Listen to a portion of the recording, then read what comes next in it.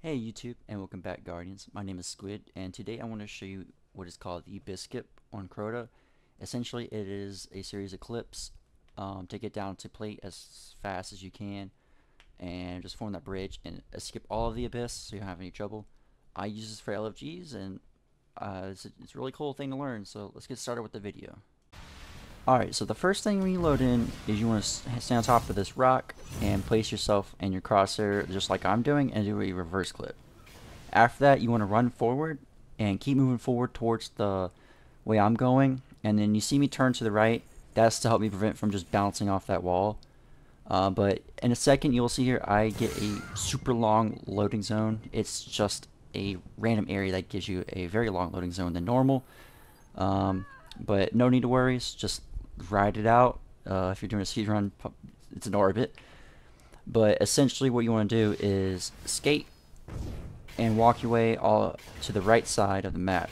You don't want to be crossing over the map. If you see the gray water area, that'll insta kill you. But at the far right corner, you'll see in a second that you can do a little, if you're fast enough, you can kind of cut the corner. You'll get a turn back zone just like I did, but if you can just beat it, that's fine. It's just to cut the corner, get a little faster.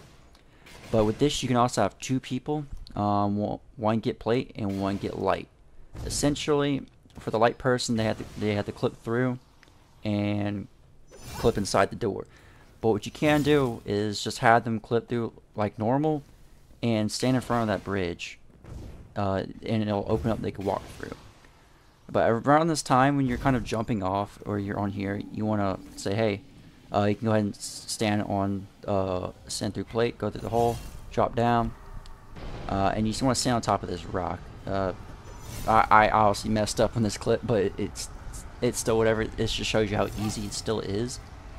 But whenever you get the counter started and you're on here, you don't want to pass those two pillars, which was one of the one I'm standing on, until you get with darkness, at least just one, because it will get you a turn back and you will die, and it's just a restart. But really, you just kill the ogre. Sometimes if you do it fast enough, there's two ogres, but that's pretty much all it is. And as you can see, I turn around and my friend, he's walking all the way back to light, and it's just for light, you're just walking straight through, getting as far as you can, so that once the plate is formed, you instantly get teleported because he's there.